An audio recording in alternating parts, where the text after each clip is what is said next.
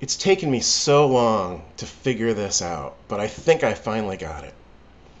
Creativity, at its core, is really about being seen, expressed, and healed.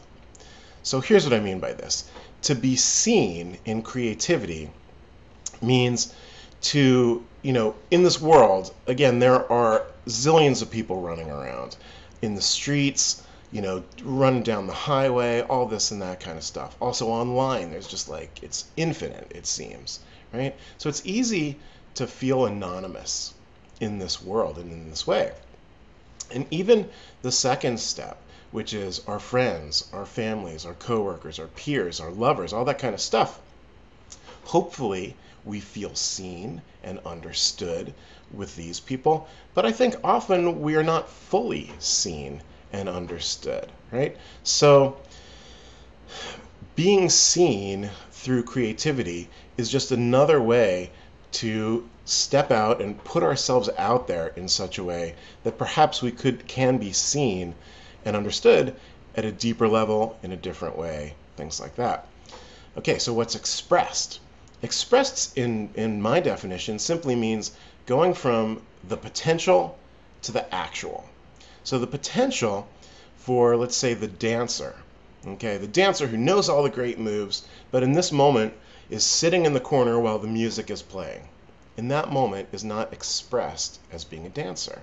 When he or she steps on that dance floor and starts shaking it, in that moment they are expressed. They become the dancer that they are, right? This is true for anybody. A writer who's not writing in that moment is not a writer, right? They have to be expressed. Okay, so you're seen, you're expressed. Then healed. What's the healed part? The healed means you get this thing out of you. It is a catharsis, and we all know that, right? As creators, when we get something out of us, it frees it. It releases that pain, that tragedy, like whatever that thing is for you. And we all have it, obviously, in different ways.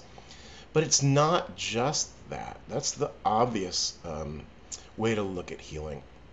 A deeper way, or another way to look at it, is everything is some sort of healing. Like when you write that love song, okay? And the love song basically says, baby, baby, I love you, right? It's a basic love song. What's the healing in that? That love song is healing the loneliness that came before that song was written. So that's the healing part. So when we are seen, expressed, and healed in our creativity, we then have a gift to give to the world.